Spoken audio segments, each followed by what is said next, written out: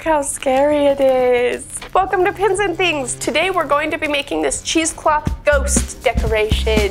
What you're going to need is some liquid starch, and I have the Stay Flow brand, some cheesecloth, a form, and the form is built out of a jug, some wire, and a balloon that I've taped down on top of the jug, and some scissors, and black paper. So the first thing we're going to do is take our cheesecloth and drape it over our form, and I'm probably going to use about 1.5 yards.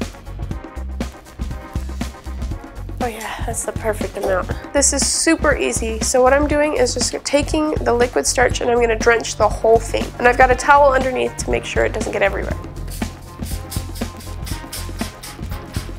Now that it's completely drenched, we're gonna take our blow dryer and start blow drying it. Or you could just wait overnight and let it dry the whole time, and that's what we've done. So this is the exciting part. We're gonna pop the balloon.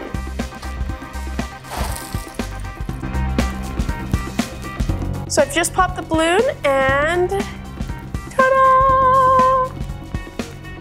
Amazing. I had to peel the balloon off of the head part. So I've just taken some black paper and cut out 2 eyeballs, and now I'm gonna glue them on. Ta-da! That's what it's saying right now. Ta-da! If I had a blanket over my head, ta-da! Woo!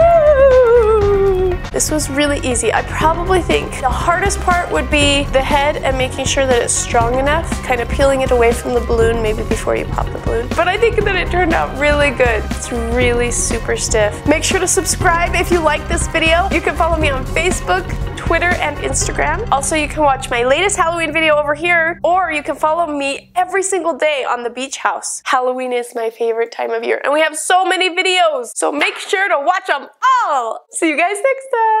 Welcome to Pins and Things. I sound so sick. Today we're going to be making this this Halloween decoration. It needs a better say what you need to say. Cheesecloth ghost.